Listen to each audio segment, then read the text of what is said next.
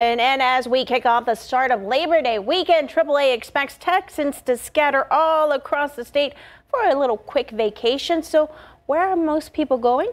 Well, take a look. Lakes near the Austin area are expected lots of visitors. AAA also says beaches will be popular. Places like South Padre Island, Galveston, and Corpus Christi expect an influx of people as Devin allured to earlier. San Antonio is expected to flock in a lot of visitors to the downtown area, of course, around the Riverwalk.